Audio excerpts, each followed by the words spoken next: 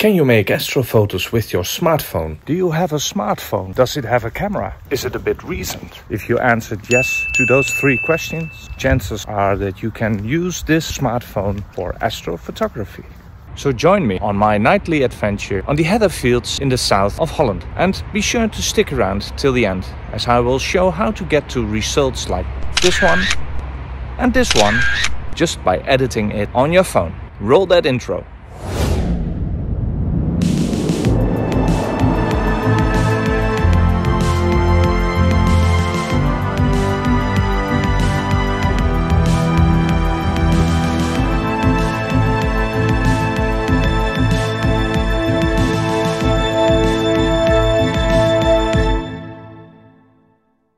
Starscape photography is the art of taking photos of the landscape together with the amazing night sky. This is generally done with a DSLR or mirrorless camera with a fast wide lens and using a tripod, of course. But what if you don't have a big camera? If you have a recent smartphone, you will probably already be able to shoot pretty decent images.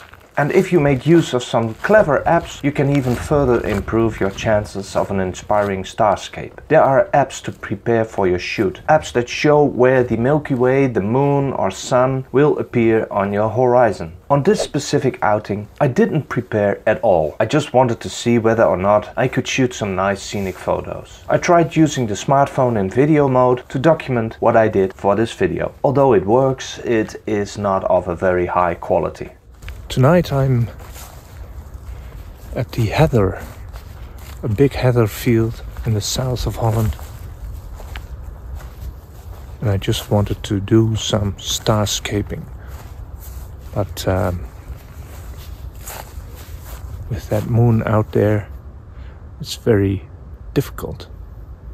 So I opted for shooting some nice scenery with the moon and the fog above the heather, and I tried to do some light painting. With light painting, you just point a light source at your target for a short time just to make the foreground details come out better. Be careful not to be shining your light into the direction of others around you. You might ruin someone else's photo. And if you are a photographer amongst a group of visual observers, simply forget about light painting altogether. You will ruin their dark adaptation. At best, you make yourself the least liked person in the group. But even if you are the only person there, make sure you are not startling any wildlife with your unexpected light. On my night on the heather fields, the moon was lighting up the surrounding terrain and a thin layer of fog was starting to form. I shot a few scenic photos, if I say so myself. These were all shot on my iPhone on a tripod with the night mode toggle set to 30-second exposure. I don't think the iPhone actually shoots for that long, but it does a stacking trick. Let's see how I edited that middle image on my iPhone using the free app SnapSeed. You load the image, and if, as was the case here, the rotation is off, you can rotate it in the app. I tend to start with the Starscape option, as that does a pretty good but a bit too strong job. Swiping left and right allows you to alter the filter strength. Swiping up and down allows you to select different properties for the current operation. Let's alter the saturation so green is actually green in the foreground. Zooming in shows that the Starscape operation also enhanced the noise, but overall the image looks nice to me if I scroll around a bit by dragging that blue rectangle. Let's try to subdue the noise a bit with the details operation. By reducing structure, I should get rid of some noise. And that seems to work nicely, but let's not overdo it. The foreground retained most of its details still. With the tune image operation you can do some tweaks still. Swiping down I select contrast and enhance the contrast a bit. The shadow areas are a bit dark still. So zooming in on the dark areas and holding a finger on the screen, I can see that I would like to bring out the shadowed areas a bit more. Again, swiping down I select shadows and then I can bring that up. Yes, much better. Now I want the sky to be a bit more blue, and to achieve that I select warmth and lower that a bit. Ready to save a new version by selecting Save a Copy. The other image I would like to show is the bridge at the Lauwersmeer.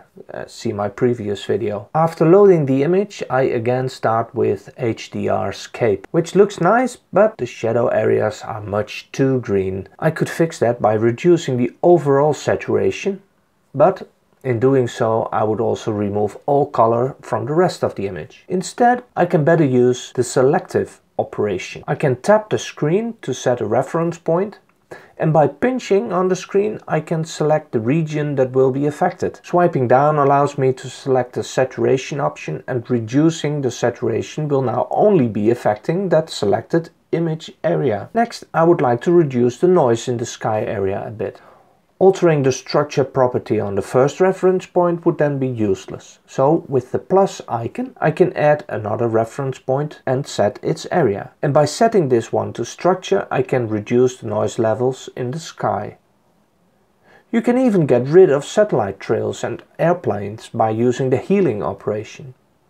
The zoom level determines the precision of the healing brush. If too big, you risk also removing stars, which I would avoid doing. Finally, we can also play with curves, just like we are used to in software such as Photoshop. There are some presets to choose from, or you can just alter the curves manually. Holding the finger on the screen shows me before and after view, and I feel it is quite a powerful way of editing your smartphone astrophotography on the phone itself. Next to saving the image, you can also show all your edits. This way you can see all the steps you took to get to your end result. So for this image we did the HDRscape, but then found the foreground was too green. So we did edits in selective mode. And then we removed planes and satellites using the healing brush. And finally we played with curves to bring out the Milky Way even more.